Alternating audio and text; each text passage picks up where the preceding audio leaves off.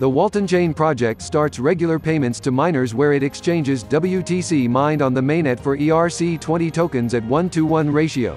Each Tuesday and Friday, mainnet WTC mined in KirinPool will be paid to the respective ERC20 address. For mainnet WTC mined outside the pool, at the beginning of July, Waltonchain will start token exchanges to ERC20 address once a week. This information was published by the community and official social networks.